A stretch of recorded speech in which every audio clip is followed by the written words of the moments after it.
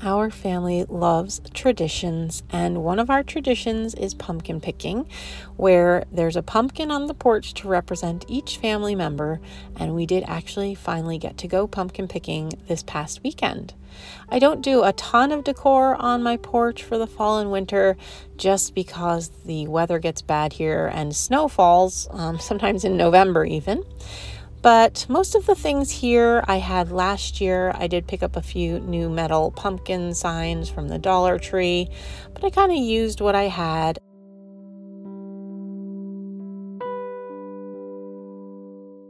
This wreath I made last year. I do have a video about that. And then my two mats are new, and one I got from Amazon, the buffalo check one, and then the funny one I got from Marshall's.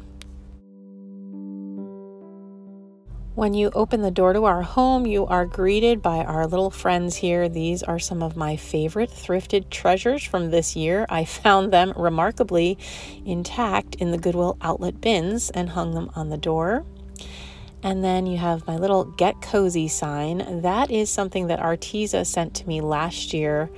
I love this little board, and I change the words on it for each season. I can link it in my description box. I just think as far as letter boards go, it's a very nice quality one, and it came with several kinds of letters. And not much changed here. I just stuck in some pumpkins to some already existing thrifted decor. Much of the decor throughout my home is thrifted items, and then sometimes I mix in some new things if there are things that I can't find at thrift stores.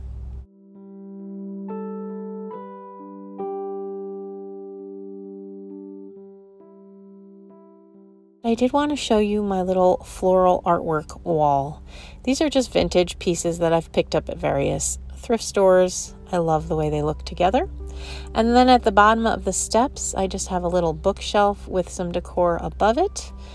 And that painting I found at the Goodwill outlet bins, I think it's gorgeous. And on this shelf, I just switch out a few elements for each season. I don't completely redo this decor until Christmas time.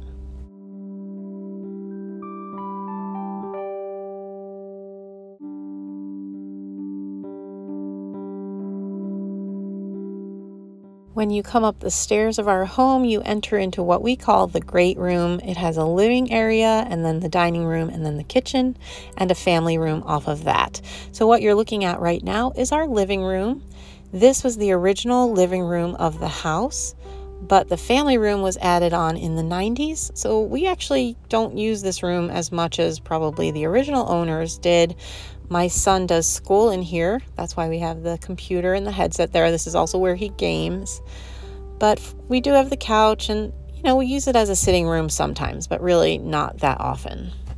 This room is where I keep my vintage depression glass collection.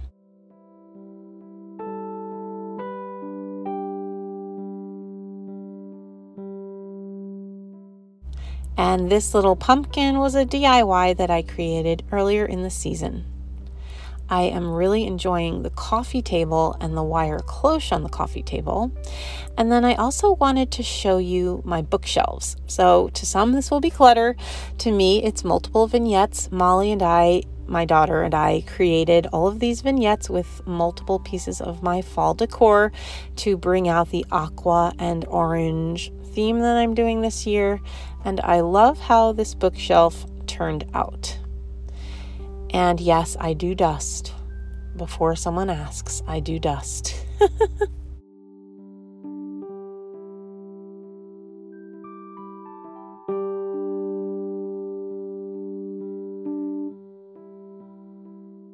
And this is probably my favorite shelf. I love this casserole holder with the books in it. I switch them out for each season. I just think it's a really cool thing to decorate.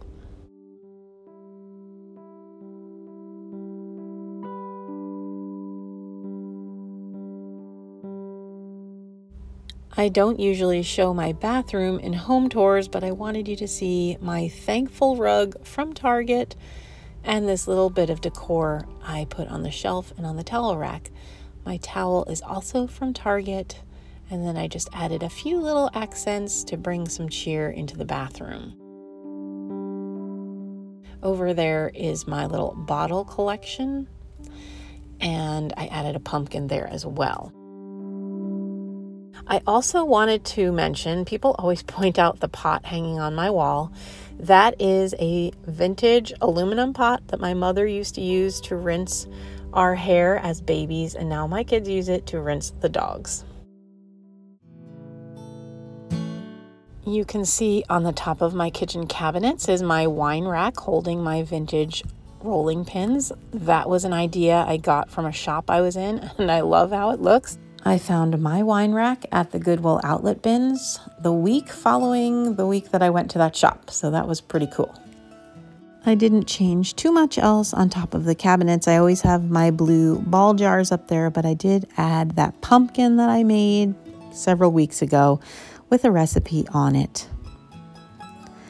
And then I always like to have a tiered tray over in the corner here. This is one that I picked up at a thrift store a few months back, and I spray painted it flat black. It serves us really well because it's not just decorative, but we have salt and pepper on there, and we have my husband's breakfast bread. So it's been very useful.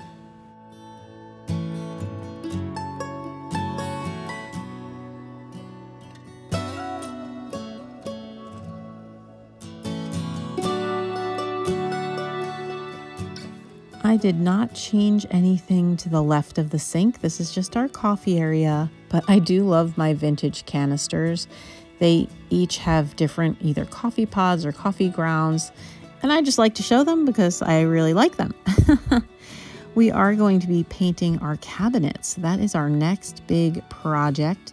These are the original to the house cabinets, and they're quite orange at this point. The finish has changed over time.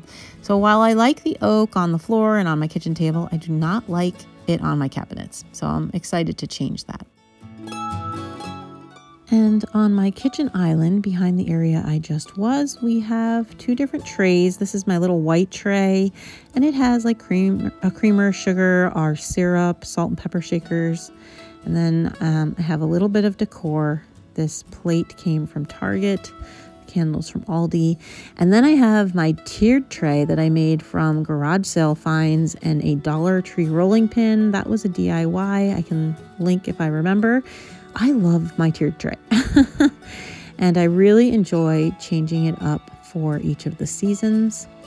And this is strictly decor. It's strictly eye candy for me because I actually sit at the island and work all day. So I like to put things on it that I like to look at. So you can see I just have lots of different elements on it.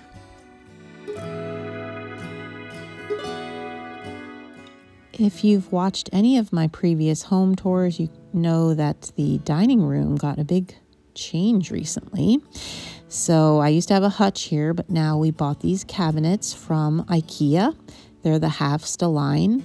I love displaying things on top of them. I was super pleased to have that area to display some of my larger pieces.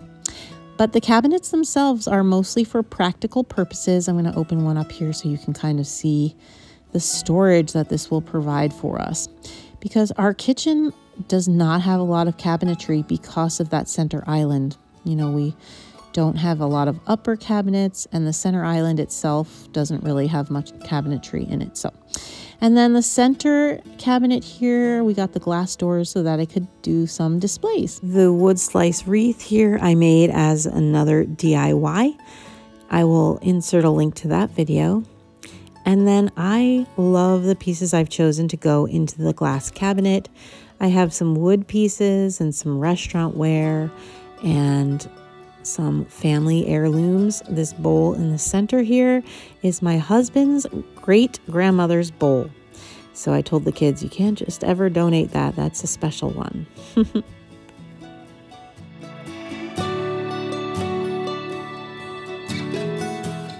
I love the way the cabinets just brighten the room. And this is my new dining table. It is solid oak. It has several leaves and it came with 7 chairs.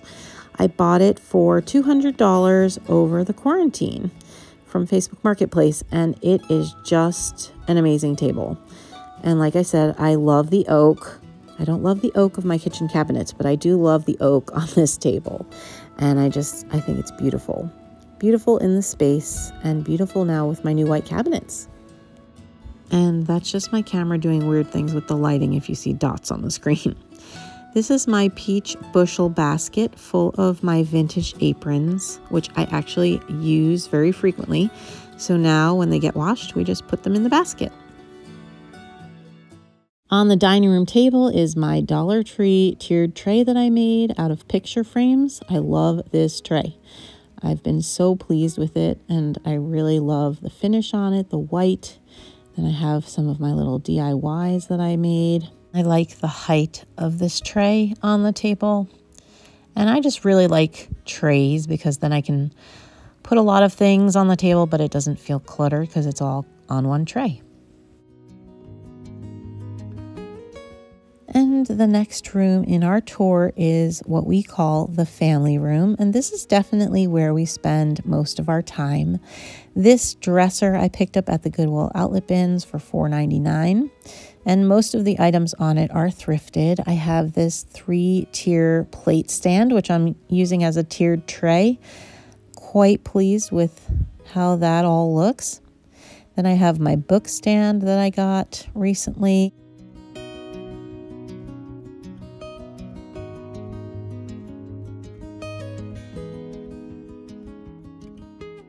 And here behind our love seat, we have this little table, which I enjoyed decorating with this new glass cloche that I got. I picked that up at HomeGoods.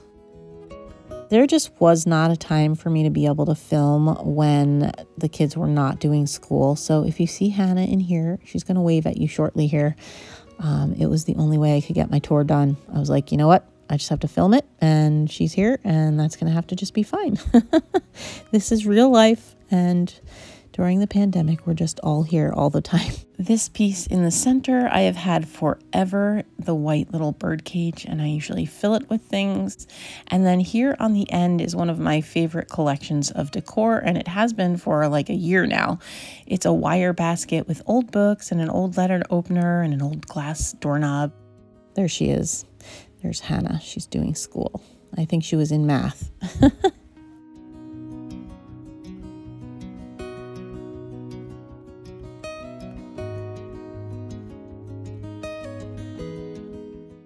The fireplace is always a fun area to decorate. Our fireplace does not work. It broke last year or the year before, but we're having someone come out this week actually to give us some estimates on replacing it because we can't fix it. It's too old and they no longer have the part.